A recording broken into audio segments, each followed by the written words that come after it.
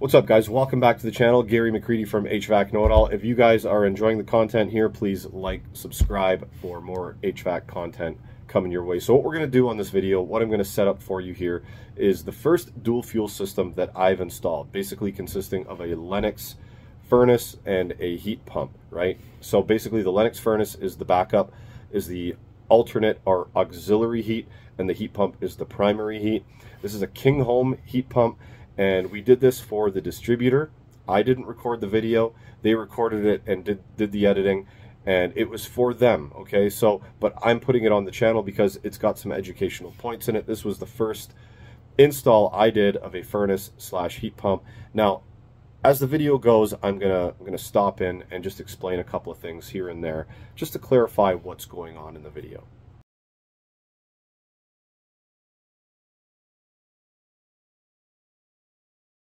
I'm Gary McCready from McCready HVAC and Refrigeration. So what we're doing today is installing a dual fuel heat pump system. We have our Lennox furnace and our heat pump A coil right here that sits on the top. This is a case coil. Anytime you want to put in a heat pump, you want to match it up with a case coil because it looks way cleaner than trying to install an A coil in the duct system above the furnace itself.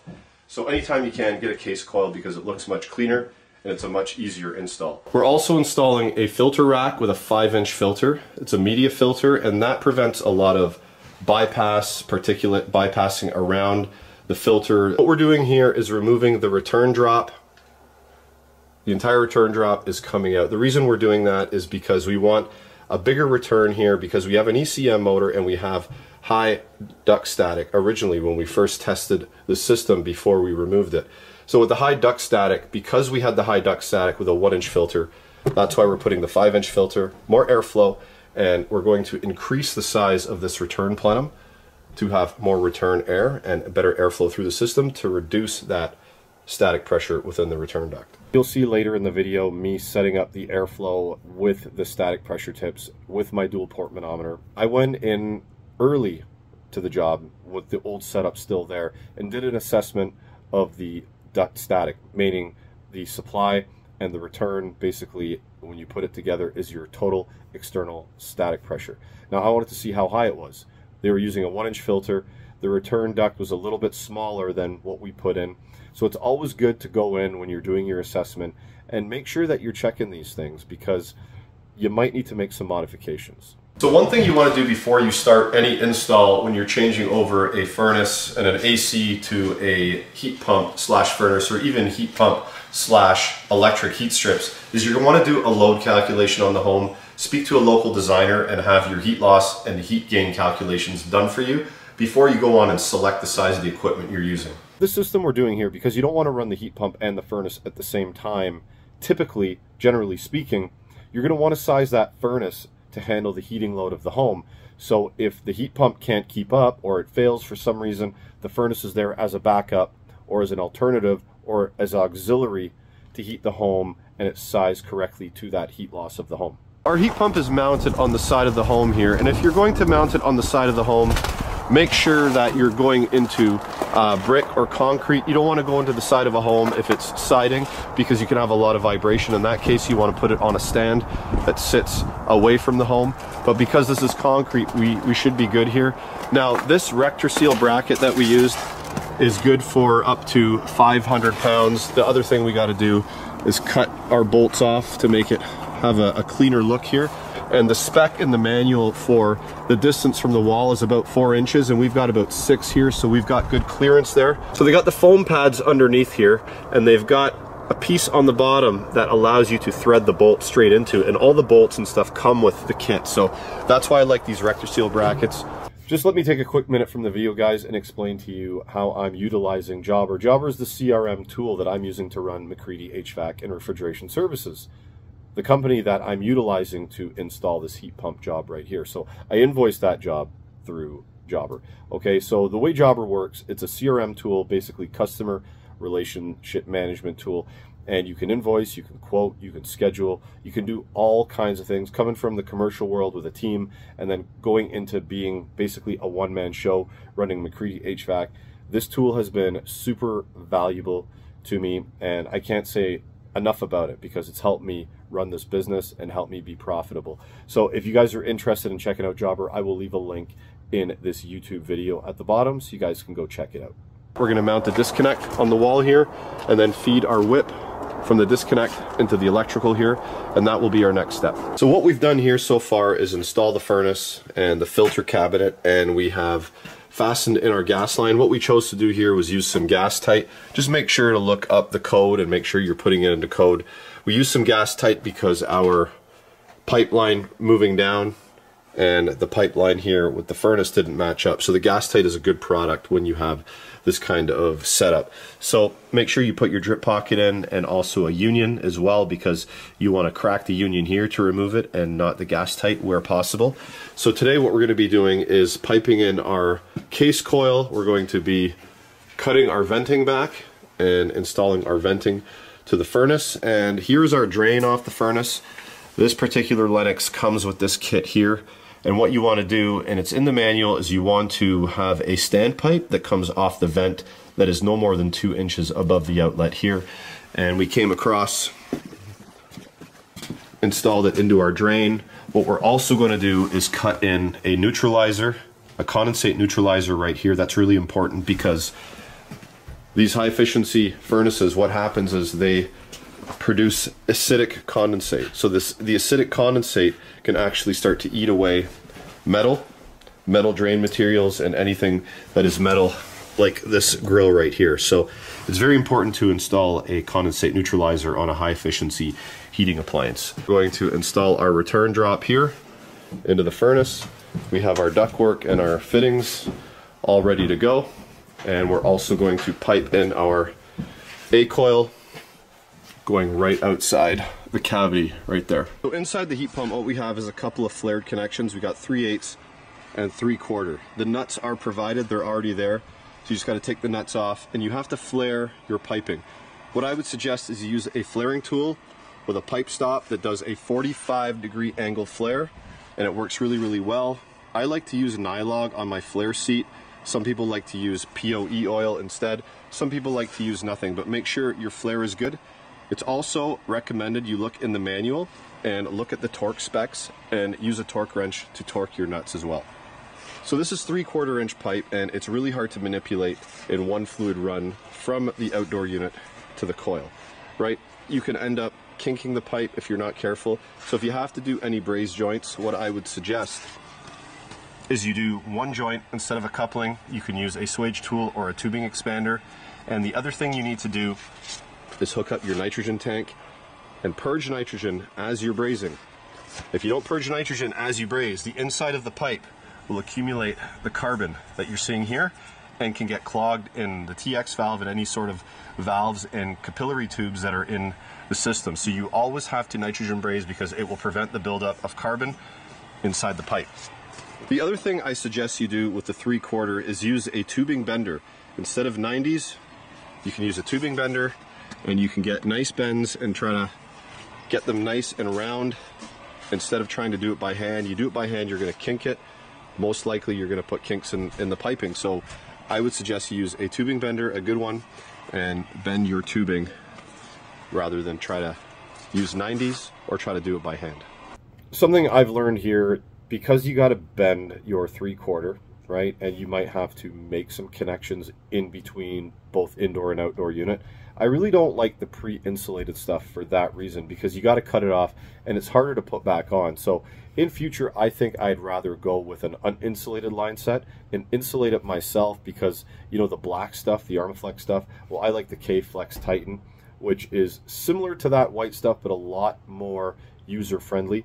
I think it would be easier to slide it on afterwards, after you manipulate your 3/4 inch piping with your bends and any connection points in the way, because that white stuff really is a lot harder to put back on after the fact. Now, one thing that you're going to want to do after your piping is complete, after your flares are done, after all your braze joints are done, if you have any, you're going to want to run a pressure test. And you know, you want to hold pressure for quite some time before you go and pull a vacuum. I like to pressure test between 400 and 500 psi. If your pressure test is not holding, you're going to have to go soap your joints. If your pressure test holds for an hour or so, then you should be good. You shouldn't have to leak soap your joints at that point. But if you see a drop in pressure as you're pressure testing, pull out your liquid soap and leak test all your joints. So after the pressure test is done and your pressure test has held, you're going to want to set up your vacuum pump. What I do is I don't use gauges. I go from the system straight to the pump with a large diameter hose, and I use valving. So we can use a valve there and a ball valve here. That way we can isolate the system afterwards when we open up the valves, so the refrigerant is not leaving the system. It's staying isolated with these ball valves, and then we take our valves off afterwards. You want to get down to at least 500 microns. We're down at 34.2. And the other thing that you want to do is make sure that your evacuation holds. Close the ball valve here. We're going to isolate the pump from the system with the ball valve. But our valve for our micron gauge is still open, so our micron gauge is still monitoring system pressure. You want to make sure that your micron gauge does not rise. If it rises, you may have a leak. If it rises, you may also have more evacuation to do because you still have some contaminants in there, some moisture, some air. So you want to make sure that your evacuation holds, and it holds for a few minutes on a small system like this before you go ahead and open up the valves. So before you start your heat pump, what I suggest you do is set up your fan CFM, which is in this cabinet on the little jumpers. It's in the Lennox manual. And once you set up your fan for the application you're using, you need to check your external static pressure. This is the total external static pressure of the machine. Now, this particular Lennox is asking for a maximum of 0.8 inches water column. So we're bang on our maximum. We don't want to go any higher than that. And the way we do this is with a couple of static pressure tips. One in the return. This is the return cabinet down here. And I was able to get it through the other static pressure tip through the screw hole in the bottom of the case coil. We just got to put a screw back in there when we're done. And the static pressure tips basically look like this.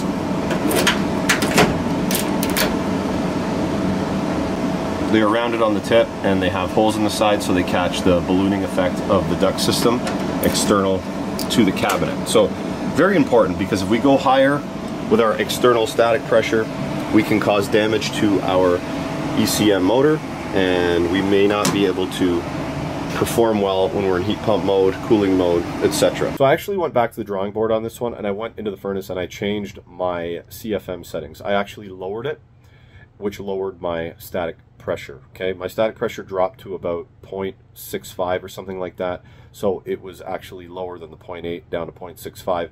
And it actually ran really, really well when I started it up at that setting. So you're going to have to play around with that and make sure your static pressure and your CFM are in line with each other, and you're not really going above that external, total external static pressure maximum rating that the air handler wants you to see. Here's the control wiring down at the furnace, and this is a two-stage Lennox furnace, two-stage heat. Okay, so you can get away with 6 wires, but we have 7 here. Fortunately, there was enough wires to run this. If there's not, you might have to run some extra wires on your job. So we have single stage heating, 2-stage heating, so W1, W2, our common, our R, G, our cooling, and this is the O wire. So we have 7 wires in total. You can get away with 6 with this furnace because there's a jumper here that allows the second stage of heating to come on a time delay, 5 or 10 minutes. So you can get away with 6 wires, but we have 7. So going out to the outdoor unit, the heat pump, is this wire right here, and there's 4 wires going out to the heat pump, and those 4 wires are common, R, Y, and O. Those go out to the heat pump in this particular application. What I recommend you do with extra wires is wrap them. Don't cut them off, just wrap them, just in case you ever have a conductor that fails or gets pinched. You have extra conductors here on your wire rather than cutting them off. Just wrap them around and keep them there for future use if need be. Here's our wiring configuration outside. We have our Y attached to Y downstairs. Here's our B attached to the O downstairs at the furnace. Our R and our C. Pretty self-explanatory on this one. So this is what your control wiring setup will look like outside. One thing of importance is we need to make sure that the disconnect is on for at least 8 hours or so before we start the machine up.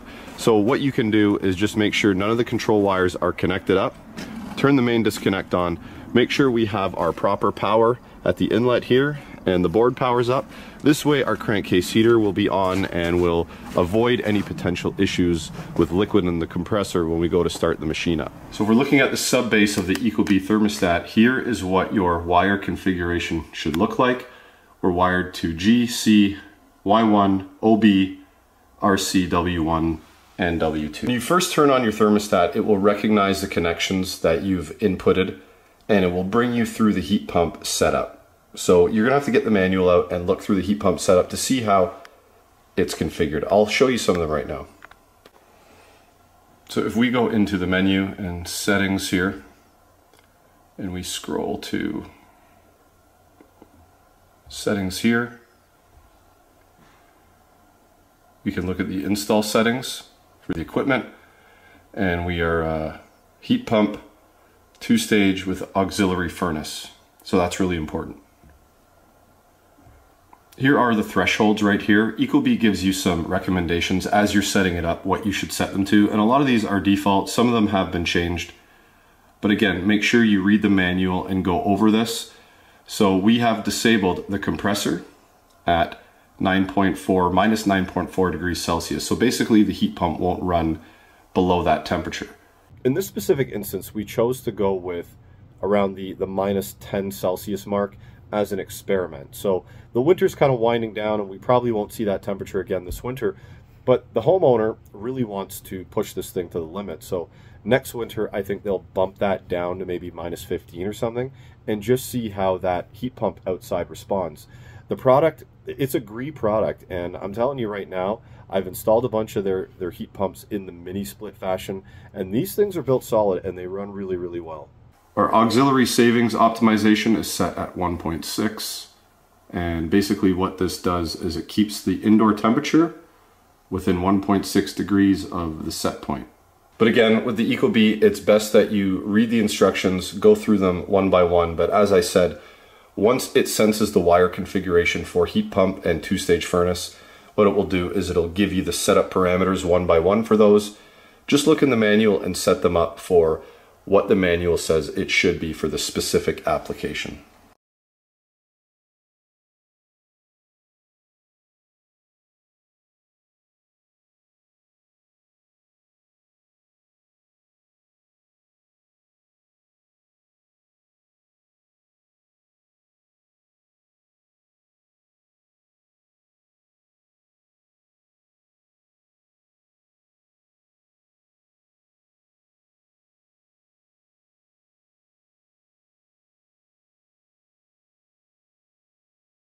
Guys, thank you for hanging out on this one. If you like the video, please subscribe and like and comment and all that kind of stuff.